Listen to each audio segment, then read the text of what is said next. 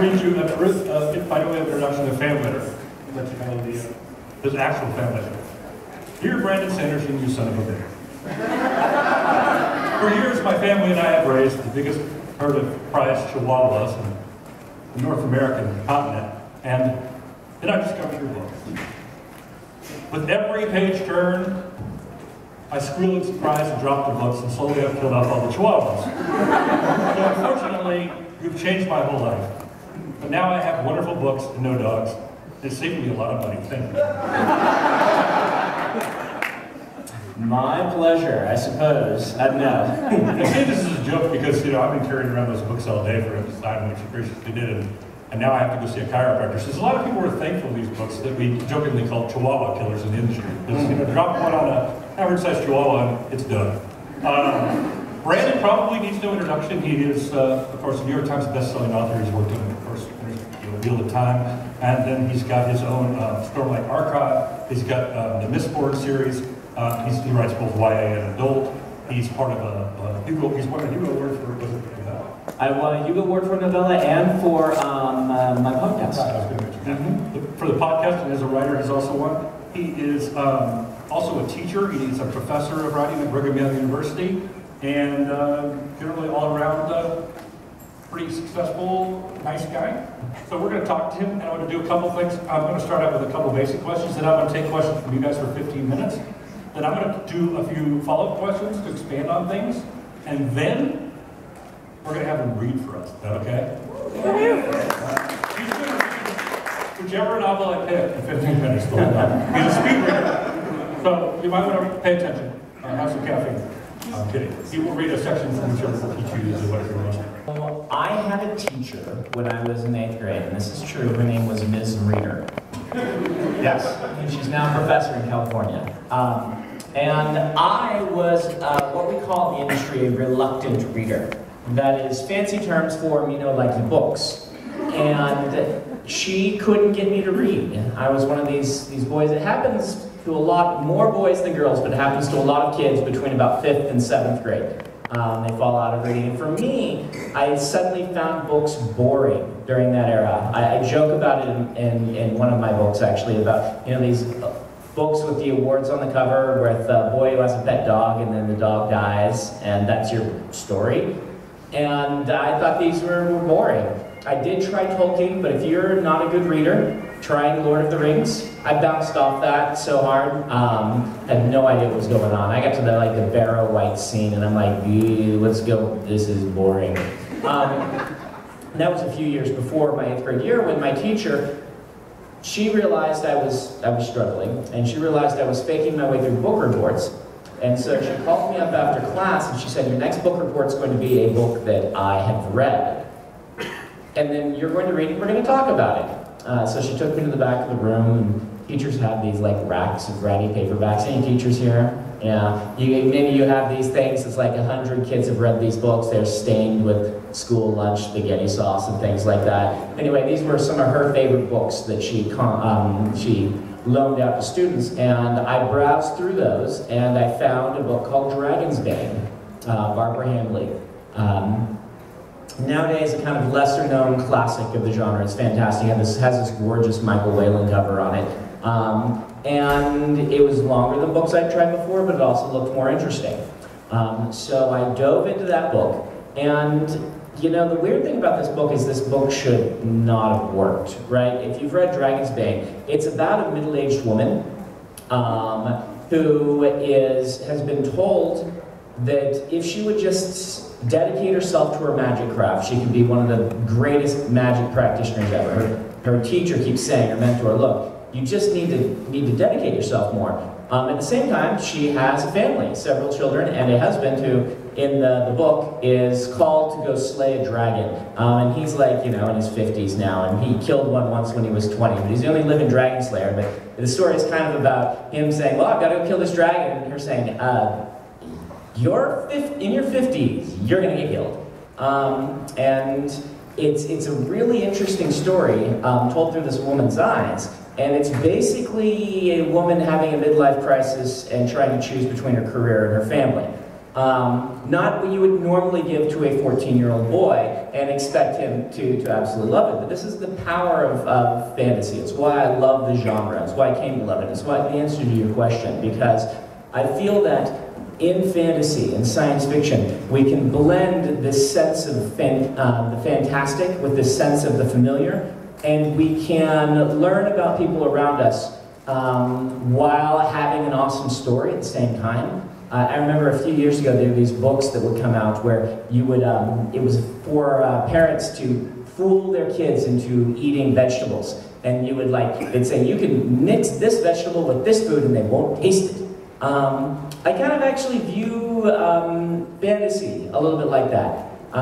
You can have this awesome adventure that's really fun, exciting, and at the same time you can deal with lots of interesting real-world issues, but not make them pretentious. Not make them, I read, and there are lots of great books in lots of genres, but I'll read some that are, realistic fiction, and they just hit you with this moral so much that you're sick of it after the third chapter. Whatever the reason, I do know what the reason is. I do know what the reason that this book connected with me. My mother graduated first in her class in accounting in a year where she was the only woman in the accounting department. And she had, after doing that, received a scholarship to go become a CPA. And she had made the decision, you know what, I'm pregnant, I'm going to stay home with my son while he's a little kid until he goes back to school, and then I'll go back to a job. And as a kid, when I heard the story, as a teenager, I'm like, well, of course she did, it's me, right? You're a teen, everything's about you. You're like, well, that's obviously the right decision. And reading this book and saying, where it wasn't accounting, it was magic, I'm like, ooh. That's how my mom feels about accounting, and she gave that up. It's not an easy decision. It's not the obvious decision. Both decisions are right. She just picked one of the two, and she did it for me. And so I get out of this book that's this goofy fantasy novel about killing a dragon, and I understand my mother better. And that blew my mind as a kid. And I ran back to my teacher. I'm like, there have to be more books like this. And so she took me to the library, which I had not spent much time in, and I just went to the card catalog. We have them back then, carved out of stone, pterodactyls sitting on the sides.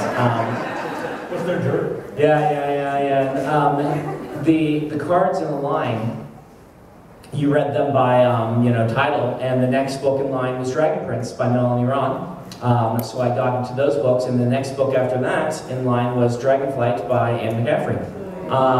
And so that was my introduction to fantasy. I spent the next few months reading every Anne McCaffrey, Barbara Hambley, and Melanie Ron book I could get my hands on. And to the point that when someone handed me David Eddings that summer, I said, I don't think guys can write this genre. I was really skeptical. But that was my mentorship, was those three ladies. Let's take some questions from you guys. I think let's try to focus as much on writing and stuff as we can. No, they can ask anything. Doesn't matter. I'll answer anything. All right then. But we do want to keep away spoilery questions on books. No spoilers. If you have questions like that, you can ask them during my signing when we come to the line. Yeah, no spoilers. Yeah, so the question is, how do I balance? I use a lot of religion in my books. How do I balance that with my own personal beliefs? So I'm a religious person, and what this has done to me in specific is made me really interested in how religion affects people, or how the lack of religion affects people. I find the real fun of reading and writing, raising interesting questions and approaching a topic from lots of different directions. And so faith is fascinating to me.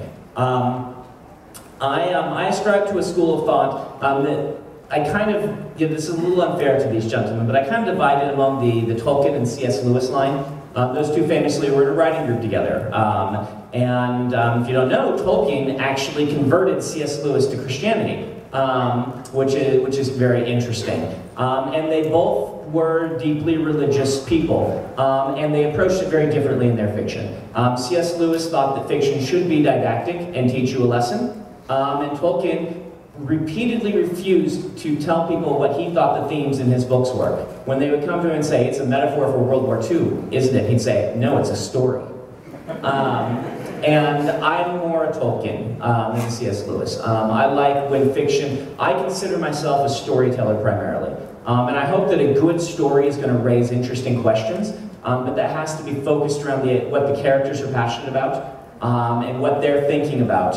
And so I try to populate with my books with people who are asking interesting questions from a variety of different perspectives. I said on the panel I was on yesterday, nothing bothers me more than reading a book where there's someone who has my perspective, there's only one person, and they're the idiot, whatever it is. That they're the idiot about that I agree with. I'm like, can't you at least present my side? I want everyone who reads my books, whatever their religious affiliation, if they see something like their own belief system in there, I want them to say, yes, he's presenting it correctly. And part of that means that I have to approach my fiction in certain ways. For instance, I like fiction that is ambiguous to the nature of deity, if there is one. I want, you know, if you create a book with really cool atheist characters, and then you say, by the way, here is this all-powerful, all-knowing, benevolent God that the atheist is just refusing to acknowledge, that undermines that character completely.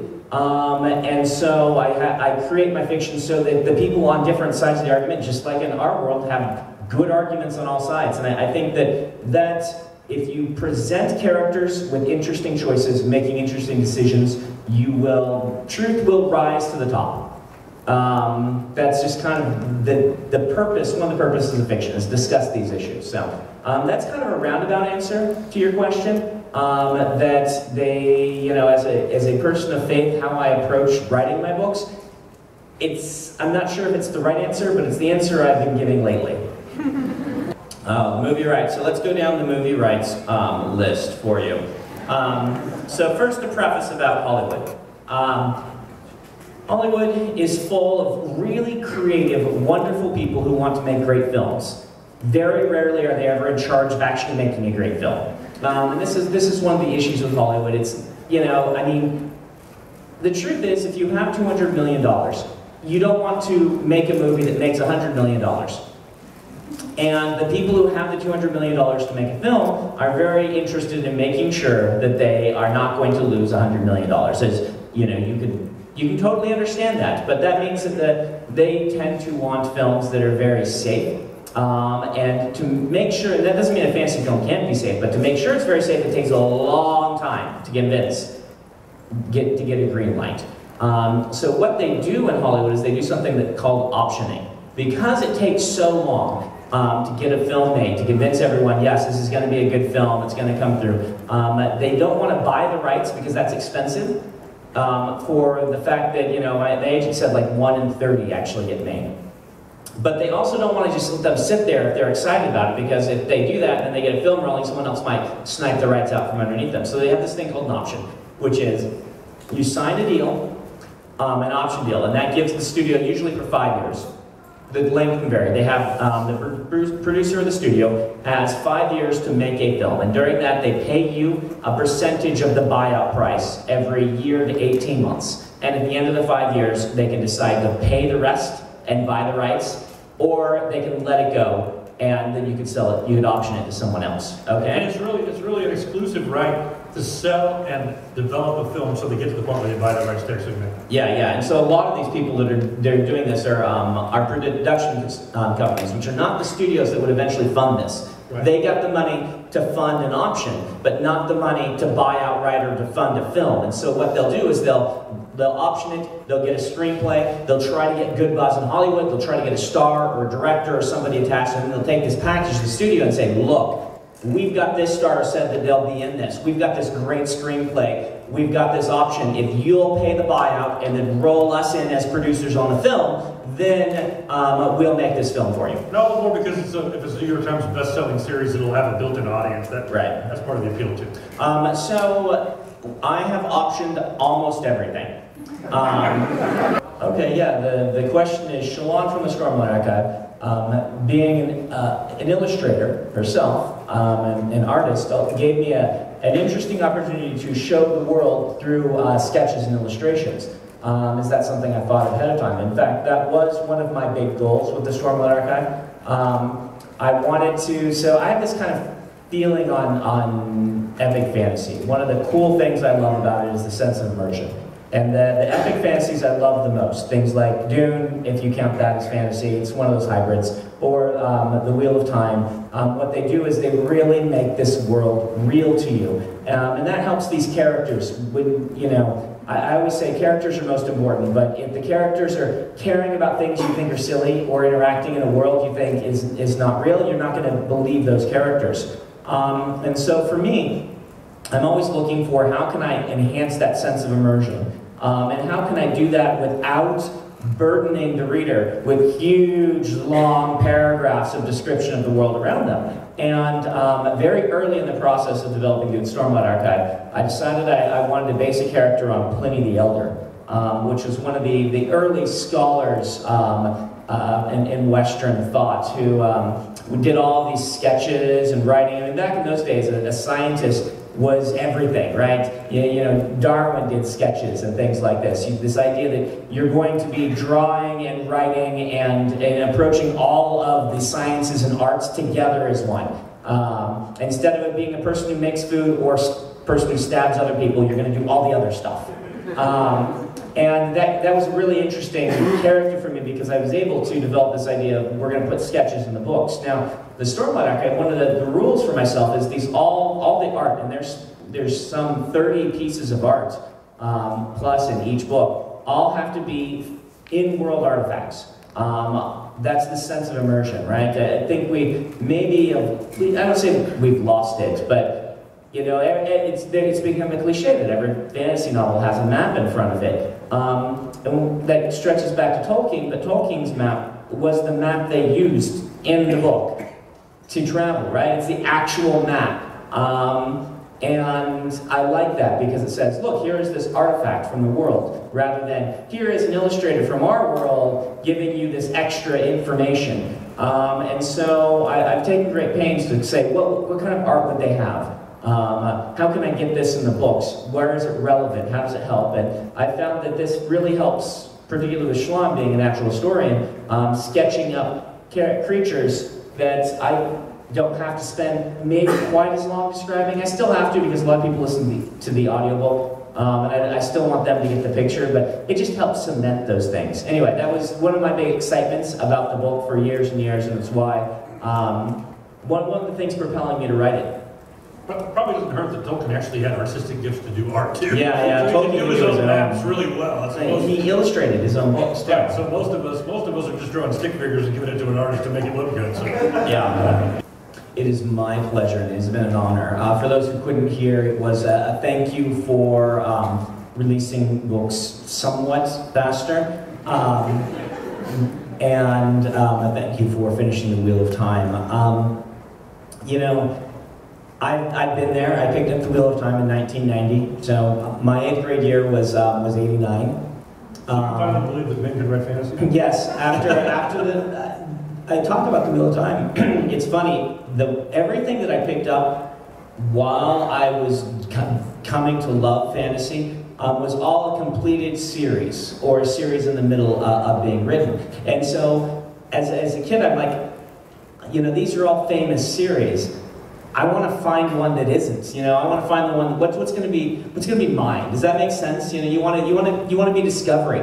And so I go to the bookstore every week and look at the new books coming out and try to find them. And I remember grabbing Eye of the World, the first Robert Jordan book, and being like, oh, this is a big book. And I was a kid with not much money, so if you bought a big book, it wasn't that much more expensive than a little book, but you got a lot more reading in it. It was good bang for your buck, so to speak. So I bought that book and I loved it.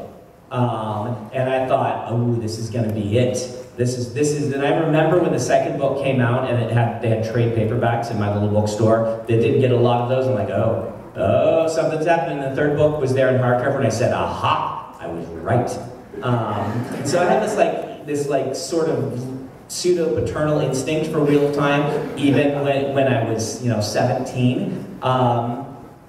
And so, but then I do know what it's like to wait. And, you know, George is a guest here. I want to speak toward the fact that he has had a long career and given people a lot of books. And he might be slowing down a little bit as he's getting older. We all do. And he just wants to make sure those books are all right. I get tired of hearing people, because I heard people do the same thing to Robert Jordan. You know, cut George some slack. He spent years and years toiling in obscurity until he finally made it big. I'm glad he's enjoying his life a little bit and not stressing about making sure, you know, getting a book that size out every year is really hard on writers. Robert Jordan couldn't keep it up. Nobody can keep it up. Stormlight Archives every 2 years.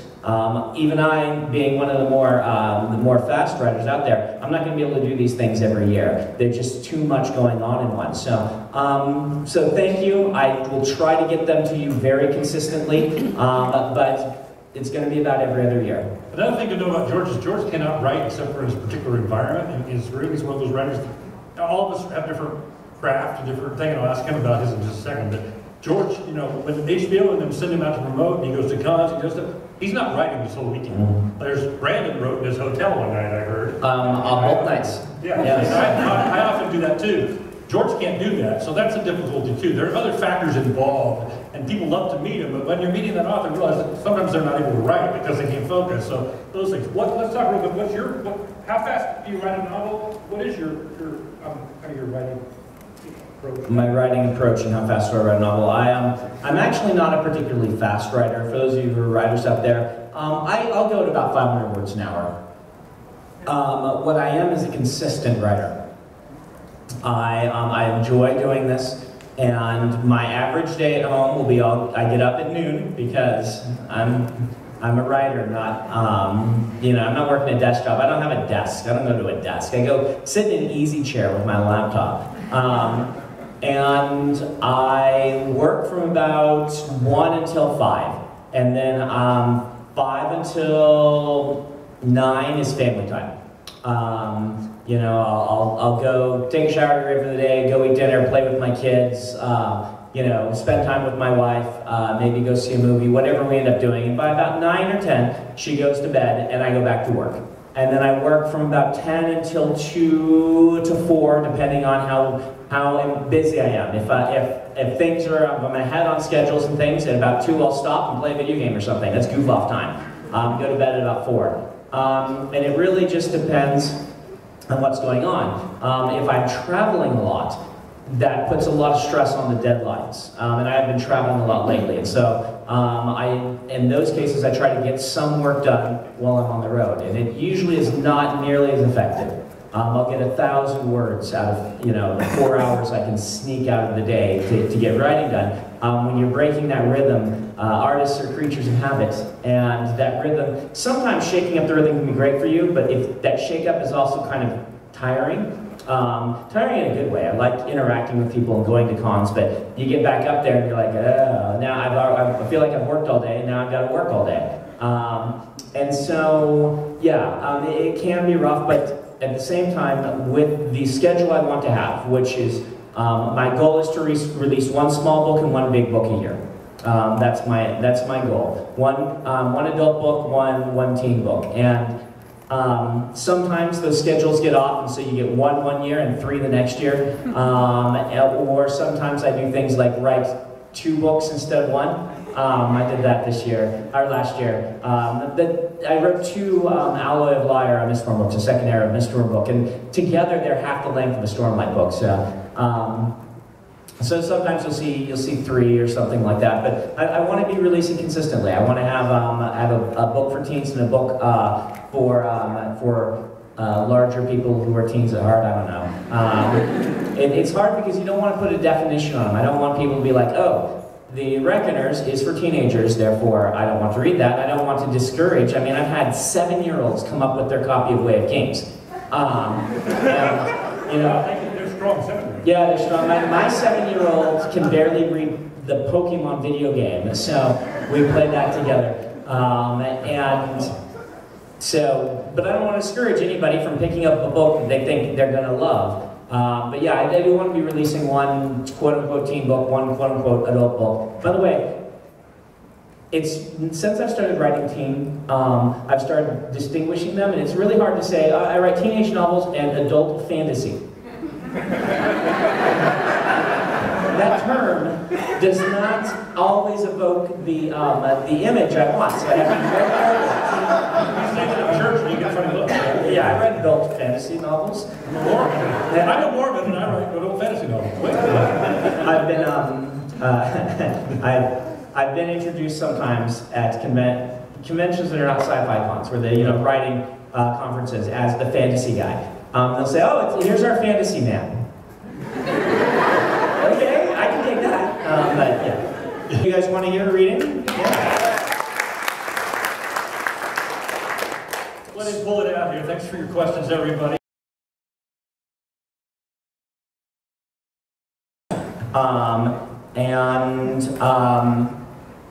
I have the novella completed, but I have no idea when I'll be able to release it because it needs a lot of attention. In fact, I'm going to skip one of the scenes, which is broken right now. And it's me doing space opera. So, yay! Explosions shattered the void of space, spraying vibrant reds, yellows, greens. Each firework made Jeff flinch, but he maintained an even smile. "Quite the show, eh?" the shuttle pilot asked. She had a southern accent, which sounded pretty authentic, but who was he to say? It had been over a century since anyone had heard a real one in the flesh.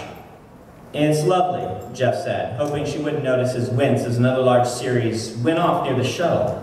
He couldn't hear the detonations, not flying through the vacuum of space, but he imagined them. Or were those other explosions from another time? "You could say this is all for you, sir," the pilot said, then glanced at him. She was pretty, with short blonde hair and a prim blue Armada uniform. A silvery sidejack gleamed on her left temple, just back from the eye. "I've never flown a hero before." "It's war, Lieutenant," Jeff said. "We're all heroes." The shuttle flew straight through a ring of vibrant red lights, sparks bouncing off of its shielding. "No," the pilot said. "Sorry, sir, but it's not war. Not anymore. Not thanks to you." She smiled broadly. And she was right. The war had ended. Those weren't explosions, they were signs of celebration. Vigilance and valor, it was actually over. A flight of fighters zipped past in battle formation, two slower obstructors on the outside, four interrupters inside them, precious carrier at the very center. Today that carrier dropped lines of fireworks instead of bombs. Jeff found himself smiling in genuine appreciation of the festivities. He didn't need to give the crawling darkness a place inside of him any longer. It was done. Now the fun could begin. The shuttle banked around the side of a large gunship, finally bringing the Adamant into view. The massive flagship was a wedge of steel and lights, tip at the front with enormous wings sweeping backward, almost like a pair of crashing waves. Another sequence of fireworks burst around the Adamant, and valor. Their size must have been incredible for him to make him out at this distance. Through the light show, he got a nice view of the ship's impeller plate at the back. The plate stretched long and wide, like a massive radio dish. An EDB detonation in the center would shove the ship directly into next space, letting it travel a great distance in a short time. Of course, if the detonation was off, the blast would irradiate the entire ship and kill everyone on board. And that was the risk of modern space travel. Fortunately, mistakes were very, very rare. "So how'd you do it, sir?" the pilot asked. "If you don't mind me asking, how'd you know what the enemy would do? You must be one hell of a strategist." "No, actually," Jeff said, still forward in his seat to get a better view through the shuttle window. "When it comes to tactics, I barely know my flanks from my rear guard. I'm a xenopsychologist."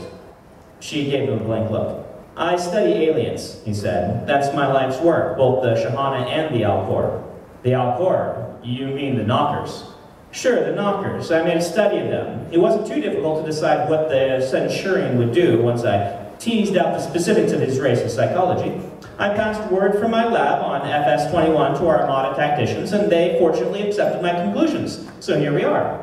"Wait, you're up," she cut off, blushing. "You lived on a station, sir?" "Yes." She glanced at the colonel's insignia on his uniform, then back out the window. Jeff ignored the slight. He wasn't surprised that she expected the hero of Broken Sky, as the sidecast were already calling him, to be some swarthy general and master tactician rather than a short, pale scholar from a remote station. Armada prejudice against Stades was silly, and most of the Armada people he'd met seemed to know it. Either way, Jeff really didn't care what this woman thought. The anticipation of the moment was too thrilling. Decades of war finally over, the Knockers defeated in a resounding final conflict. More importantly, in the fury of the battle, the Armada's forces had accomplished something even Jeff had never thought possible. They had captured the enemy general. "Well, that seems good," the pilot said. Jeff glanced at her. They were in the shadow of the Adamant now, cruising along its side. Being so close only emphasized how massive the ship was, bigger than some stations Jeff had lived on. "What was that, Lieutenant?" Jeff asked. "Oh, I was talking to the docking attendant. Didn't they give you authorization to basic Armada side channels?"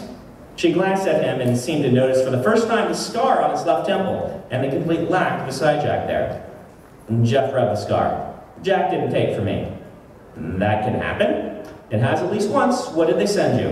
That we're free to dock at 14OB, sir." She blushed again, bringing the shuttle into another sweeping turn toward one of the smallest of the docking cubbies. "There should be a reception committee there for you, sir, though I think you've missed a lot of festivities." "I'm not here for the party," Jeff said. "I'm here for an interview." "Debriefing?" the woman asked. "You could say that." The Adamant side here was gouged with hundreds of holes, like a field after heavy artillery bombardment. Most ships couldn't enter neg space on their own. Even the massive gunships would need a transport to carry them interstellar distances.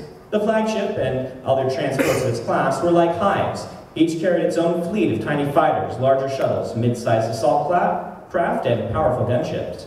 They all floated separately for the moment, arrayed to watch the festivities. Parties would be happening on each gunship, whose crew was like their own smaller borough within the city that made up a transport port fleet like this one. Jeff's shuttle pulled alongside a box-like cubby, then slid in like a peg into a hole, locking in place. Good luck with the gaff, sir," the pilot told him. "I'm sure Robert and I will have a good time catching up," Jeff said, noting the look of shock in her eyes when he called the Armada's commander general by his first name. "But my interview isn't with him. It's with the Centurion." She paled even further. "The Knocker general? We caught him?" So it wasn't common knowledge. Good. Jeff had asked for the information to be kept quiet, despite Robert's insistence that parading the Centurion about would improve morale. "Yes," Jeff said. "That's classified information, by the way." The lieutenant nodded quickly. He wondered if she'd stay quiet. Well, discovering that his request had been followed was worth the potential leak. He didn't really care if people knew. He just didn't want Robert using the general as a showpiece, a glorified carnival act. During their years of war, taking a Knocker captive had been a rare occasion, and to have the general himself. The docking process finished, and the light above the airlock flipped to green, indicating that the seals were in place. Jeff reached up and put on his stiff formal service cap and headed toward the door. "Good luck, sir," the pilot called him. "With the Knocker, I mean." "Aliens are rarely a problem for me, Lieutenant," Jeff said, the door sliding open. "It's humans that give me trouble." He smiled politely, then stepped off of the Adamant.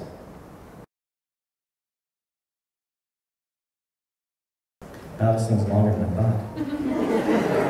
Said no one ever about one of Brandon's books.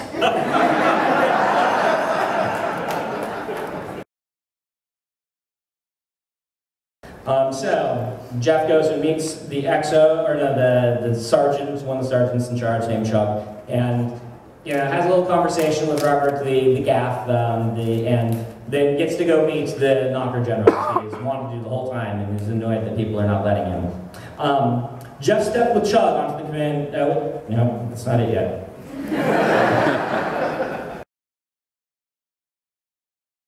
All right, so they go and they're now at the prison where they're keeping him, and they've met a little Marine sitting outside.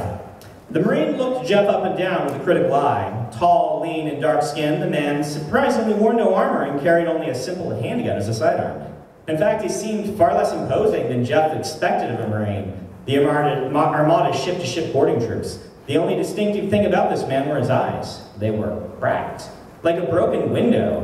Cracks spread across the man's irises in white, starkly visible. Jeff had read something about that effect somewhere, but for the life of him, he couldn't remember where.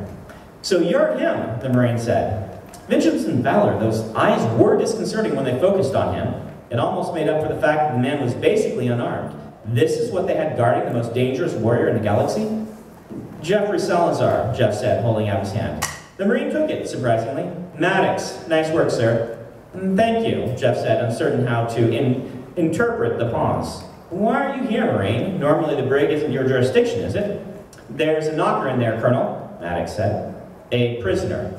With all due respect, Colonel, Maddox said, that thing is the most dangerous monster we've ever faced. Every step we've taken in this war, he anticipated. We've been playthings to it all along. Now, it's on my ship. So as far as I'm concerned, we've been boarded by a hostile force, sir. Jeff nodded slowly. I'm going to need to go in there and see him anyway, Marine. Will you call your superior and authorize us? Maddox looked at Chug, then back to Jeff. He pulled out a datapad and checked it also.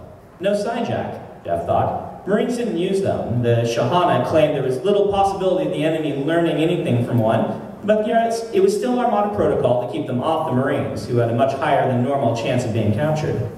I can authorize you myself, Maddox said. I can't open the door from this side, though, as a precaution. It'll take me a moment. Commander Maddox is head of Armada's Marines, Chuck noted as Maddox sat down in a chair beside the massive metal door into the brig. Commander, Jeff asked, your uniform says airman. Yeah, Maddox said from his chair. This body is my runner. I leave the stripes off in case boarders are watching for officers. This body? Maddox went completely limp. A second later, the blast door opened, revealing Maddox, only a much taller version, well-muscled, and wearing full boarding armor and carrying a wicked-looking gun. Jeff glanced at the limp body beside the door. They were the same, only the less muscled body's eyes were no longer cracked. In fact, they stared sightless, as if dead. You're a jumper, Jeff said, finally remembering what the broken eyes indicated. Maddox nodded, waving for them to follow. Jeff hurried after, entering a small, narrow metal hallway. Slits on the sides revealed gun emplacements beyond, and Jeff shivered. Anyone trying to run down this hallway could easily find themselves in a death trap, bullets spraying at them every step. I didn't think there were any jumpers left, Jeff said, catching up to Maddox. Didn't the program get scrapped? Yeah, Maddox said, each footstep thumping now that he wore his heavily armored body. We kept losing soldiers, sir, Chug explained. They jump from one body, then never appear in the new one. They just leave behind empty bodies, staring sightlessly. No one ever returned. Drooled a whole lot, though. Jeff shivered. So each time you jump, I might not arrive, Maddox said, eyes forward. But I don't think about it too much, Colonel. I am what I am. I simply make use of it the best I can. I suppose if I could keep two separate bodies, Jeff said, I might consider it to be worth the risk. They reached the end of the corridor and Maddox opened a door here, which then turned to Jeff and smiled. What makes you think I only have two, Colonel? Jeff raised an eyebrow, but didn't press for more information. He was growing too excited about what would come next. Together with Chug and Maddox, he stepped onto a large causeway that ran around a steel box of a room, 2 stories high. Marines in full armor stood at mounted guns here, spotlights shining from the ends and pointing at the floor below. At least they were taking proper precautions. Jeff counted 24 Marines here, not including the ones hiding behind the kill slits in the corridor. Maddox stepped up to him up to a female Marine who had been guarding the door. She saluted him. Any changes? He asked. No, sir. Maddox waved Jeff to follow and led him down the causeway. A row of cells covered one wall below, but there didn't seem to be anything in them. If the Adamant had carried any other prisoners before today, they had all been shipped out. That meant their sole prisoner was in the cells underneath Jeff's feet. He suppressed a shiver, though he couldn't tell if it was born of excitement or nervousness. Maddox led him along the causeway as his soldiers shuffled their feet in an odd pattern, several of them stamping while they slid to the sides and set up their guns in new positions. And to keep the Centurion from knowing where they ended up settling, Jeff realized. If the monster somehow escaped, it wouldn't know exactly where to target its attacks. How disorienting would it be? Gunfire falling on you, blinded by spotlights, trying to escape. I'm sweating, Jeff realized as they reached a small lift with open sides. Maddox pointed for Chug to wait above, then lowered himself and Jeff down to the floor below. They hugged the wall and rounded to stand before the empty cells, facing toward the ones under the causeway they crossed above. These were deep and dark, but Jeff could make out a hulking form inside the middle of the 3. Something shifted in there. Valor was huge. Maddox made a fist, and one of the soldiers above shined their spotlights into the cell. And Jeff got his first in-person look at one of the knockers. Its head brushed the ceiling of the cell, which had to be 7 feet tall, and the knocker probably could have stood taller if it hadn't been forced to stoop. Its entire body was covered in silvery bits of metal. They actually grafted it onto their skin somehow, melding with it and creating armor plates that attached to their body. Indeed, as it stepped forward, trailing a ripped cloak that matched its deep red uniform, Jeff could see that it had long, knife-like metal spurs sticking out of the wrists and extending along the backs of the hands. Its head was enormous, covered in bits of iron plate. It looked vaguely reptilian, with golden eyes and deep, leathery skin. Underneath the grafted-on chunks of steel, the back of the skull bulged outward in 5 wicked knobs. The hands were big enough they could have palmed a watermelon each. Jeff had to resist taking a step backwards as the Knocker General walked to the bars of his cage, squinting, focusing despite the spotlight on it. "You," the creature said softly, "are the lurker." It spoke English. Well. Jeff's mouth was dry. "Yes," the Centurion said, its hands, which had metal bits embedded along the fingernails, scraping the bars as it moved along them. "I can see it, lurker." Time to assert myself, Jeff thought. He stepped forward, meeting the thing's eyes. "I'm Jeffrey Salazar, and I'm the one who defeated you." Now, the creature would either bow before his dominance or rage against him, seeking to destroy him. He waited for it, curious to see which... Jeff licked his lips. Why was his mouth so dry? "I challenge your authority. You must respond." "My authority?" The alien raised its enormous hands toward the cell. "This authority?" He shook his head. "We have been bested, you and I both, and so it ends." He looked at Jeff, and then, in a distinctly chilling move, he smiled. That smile. There was so much wrong with it. Why would a knocker use a human facial expression? How much did this creature know? Why was it quoting Shakespeare? The knockers were brutes, driven by instinct. That's what he'd written. That's what he learned it. The alien smile deepened, and he closed his eyes again. "The game is done," he whispered. "Farewell." Jeff stumbled back, feeling sick. He'd been wrong. Whatever he thought he'd known about the knockers and their society, he'd been wrong. His expertise had supposedly won this war, but it turned out that he had no idea what he was talking about. "Take me away," he said to Maddox. "Now."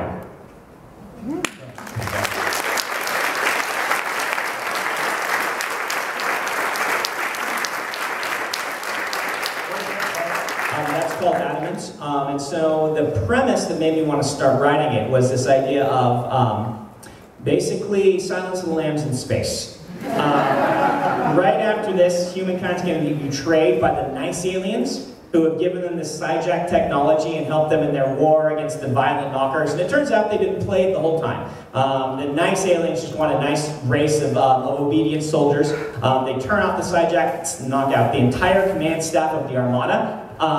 And that leaves Jeff, who doesn't have one, who's not really a commander in charge. He's able to grab the flagship and fly away with the Centurion in the brig, who's the greatest military mind that the galaxy has ever known. And so what follows is the story of him trying to get the Centurion to give him advice on tactics in the war against the quote-unquote nice aliens, while the Centurion is trying to figure out how to escape and get away from him. And so it's a very fun story from there, but it's not ready to be released. One of the things I'm thinking of doing is if I can maybe slide this into the Cosmere. I haven't decided yet. It would be really fun to get it in there. I think it could. I just would have to lose the Shakespeare line, and that's kind of hurting me because I like that line. So we'll see. We'll see if I can get it in or not. But anyway, thank you guys very much. What I'm going to do is I'll probably do like 4 or 5 novellas. That build, so it's like a novel told in novella form. I kind of imagine basically doing some episodes, quote unquote, right? And then having like a 6 quote unquote episode season with the last episode being the end, so mini-series basically. Kind of like was done with what was that big novella sequence that was Dust? No, is that what it's called? Yeah. What's that? Wool, that's what it was. It's kind of like what was done with Wool. I think that the serial has a chance of coming back because of ebooks and things like that. So anyway, thank you guys very much. I'll be signing in now.